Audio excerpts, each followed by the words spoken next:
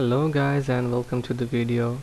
So in the last video we have seen that how we can add SSL certificate on the back end, what should I say, admin panel, and on the front end, let me go to the domain. Here, wait, we're browsing with https colon. Yeah, here we have added SSL on our main domain too. So today in this video we're going to see how we can add a subdomain of the main domain. Also we can add main domain by giving the name servers we have created a few videos back. So let us add a subdomain. So to add a subdomain you have to go to the domain panel of the domain. So if you buy domain from GoDaddy, you'll go to the panel from GoDaddy. If you buy from Namecheap, then you'll go to Namecheap.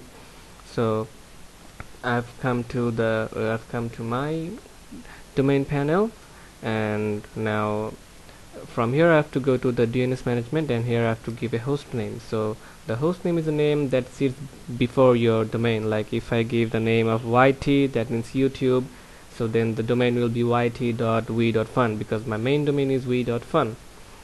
So YT, and here I have to create an A record, so the record type will be A, and the address will be the public IP address of our server. So I have to do this and click on save changes, and it will take some time to add the record, A record. So we'll just wait, and that is the part from the domain panel side of the domain. So we have to do something on our Vesta panel too. So yeah, we have the host name is added, so the domain name is yt.we.fun. so I have to go to Vesta Panel, and I have to come to web, and then I will click on add new web domain, and here I have to give the full domain name yt.we.fun. and for now I am removing the mail support because I don't want mail support over here, and I've given the proxy support, and I will not click on SSL support because it's a bug from Vesta that if we click on SSL support on the first time, then it don't work. So click on add. So the domain has been added. If you come to web, you can see that the domain is added, and the IP address is the same as the IP address we've given here. And then we'll browse this. Wait a bit. We'll browse without it. Yeah, and our domain has been created. And now the main thing is, where did the file go, and where is the file in the server? So we have not added file manager yet, but we will in upcoming videos. So for now, let me go to my server. I've logged in, and I right clear, and now I will cd to my home directory and click on ls, and I can see two users. I'll go to admin because that's the admin of VestaCP. So I'll cd into admin. I'll show you step by step, not going to the main location. And now ls, and we can see there's a folder called web. Then we'll cd into the web directory, and ls. Now we can see our two domains over here, the yt.we.fun. So here we'll have to go to cd yt.we.fun.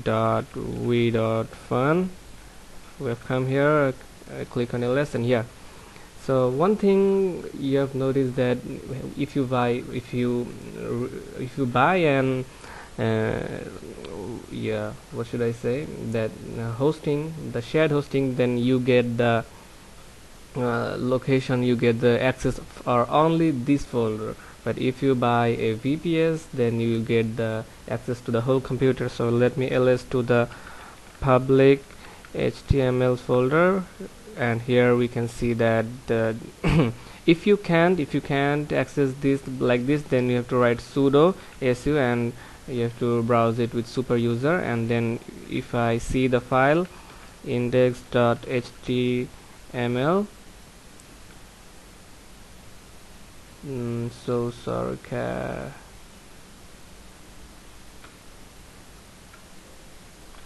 what happened? Oh, sorry.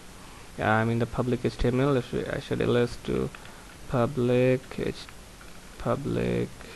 HTML, and now if I cat on index.html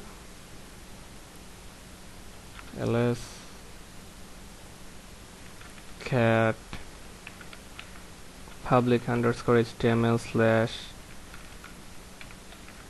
index.html.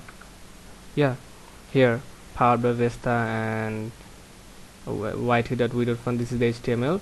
If I edit this and write here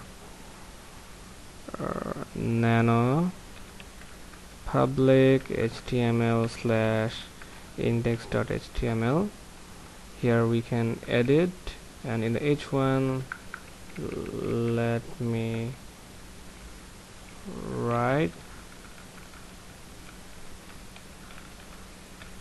hello from YouTube. We press on Ctrl X, press on Y, press enter, and now if we refresh, we've edited the file. So are we gonna edit the file like this always? No, we're gonna add a file manager to our Vesta panel, and then we can we can read or write from the file manager. That will be very much easy. So stay tuned with the videos, and thank you very much.